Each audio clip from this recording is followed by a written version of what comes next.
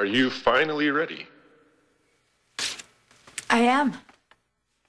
Remember, no tricks.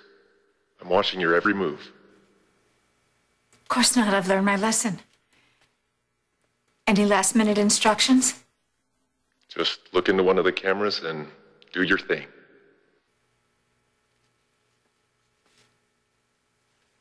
Jack, Kendall, Bianca. I know that I told you I needed time to collect my thoughts and to clear my head. That's why I ran out on the wedding. But that wasn't true. I was forced to lie because the day before what should have been the happiest day of my life, I was kidnapped. It's gone. What is? Years ago, I got your mother this book, only it wasn't a book. It was hollowed out, and inside there was a cell phone and a battery charger. Yeah, I remember. For right? emergencies, just in case she was in So trouble. it's gone. But it's not here? No, it's gone. Are you sure that's where she kept it? Absolutely. It's been there since the day I moved in. This is real. Mom's really in trouble. What can I do? Let's look around. Let's see if we can find anything else that's out of place or gone. It might give us a clue as to where she went or what happened. Nobody else would know about that book except her. Why don't we spread out again? All right.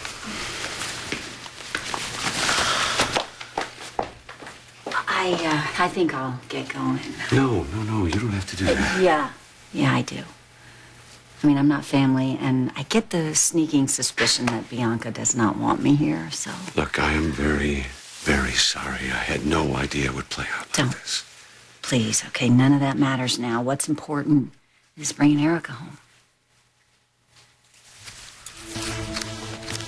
Oh, sure. Everything is all new and wonderful with your new baby. So I'm sure you never look her in the eyes and think, what happens when I screw this up? But you will. We all do. I'm nothing like you, Liza. That's probably true. But you're still human, Jesse. And we all make mistakes. So before you get up on that high horse, just take a minute and think about it. One mess up, one little lapse in judgment, and everything changes. Everything.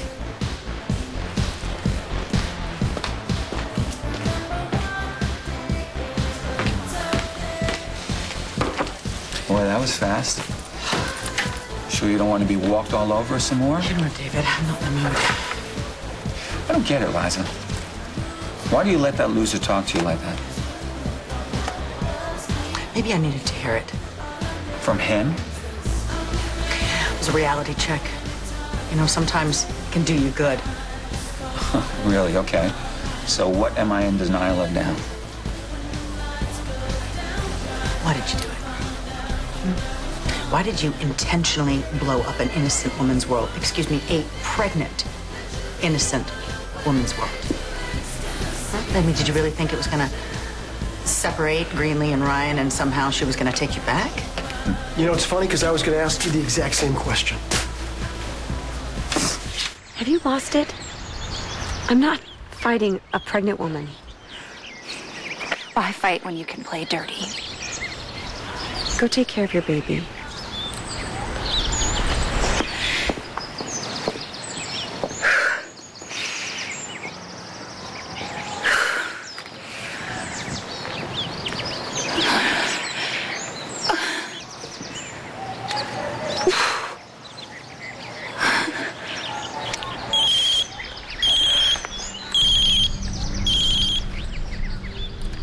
What do you want? I just want to talk to you to somehow make this right. No, you can't. How about we try, right? Where are you? I don't want to talk to you right now. Madison. Madison.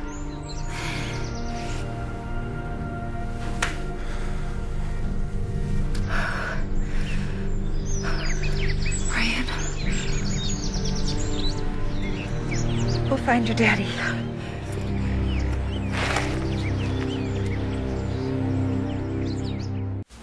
Pick up, please. Yeah, Madison, hey. It's me again. You just please call me, all right? I was wrong, and I know that, and I really, I need to talk to you, so would you please call me?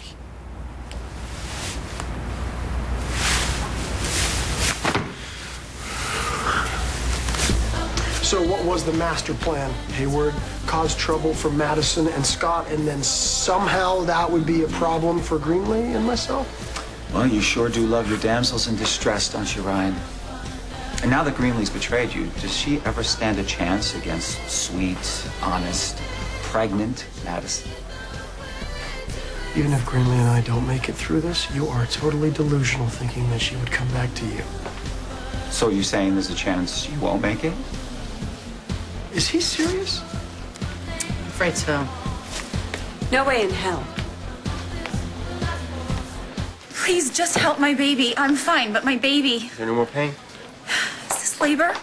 It can't be. It's too soon. What do we have? BP 132 over 74, pulse 92, O2 sat 97, bilateral breath sounds, trachea midline, no obvious signs of head trauma, GCS within normal limits. Oh, the phone kept ringing, and I tried to stop it, and I lost control of the car. Relax. We're gonna take care of you. Let's get her inside.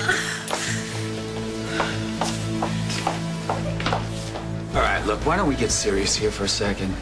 You know what the problem is between the two of you? You both live by two totally different moral codes. And there are no amount of moonbeams or moonstones that look more like jelly beans or anything else you two wax on about that's ever going to fix that. That's really sad, Hayward, because you don't know anything about us. And you don't know anything about moral codes. Well, I think I know just as much as anyone else in this town.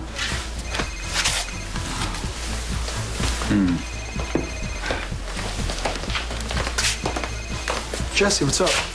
It's Madison. She was in a minor car accident. What? Is she okay? What about the baby? Madison's fine. They're in there with the doctor now, checking out the baby. Okay, I'll be right there. It's Madison. She's in the hospital. Okay, well, can you tell him I need to speak with him as soon as possible? Yeah, I'm at my mother's penthouse. He knows the address. Okay, thanks. What is it? Jesse's out on a call, but he said he's going to come by as soon as he can. All right, good. That's good. Thank you. I'm going to check the kitchen. You want to come and help me? Yeah, go ahead. I'm going to look a few more places here. I'll be right down, all right?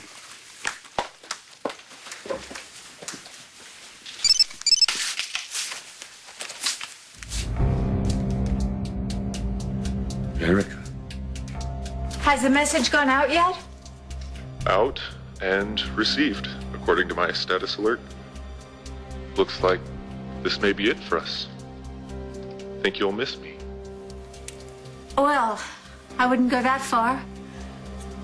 But I have to admit it would have been a lot more satisfying if I had actually seen your face. Trust me, you've seen it before. Then I do know you. I can't see you. What are you doing? Got something stuck in the bottom of my shoe. We had a deal, Erica. No games. Answer me, what are you up to?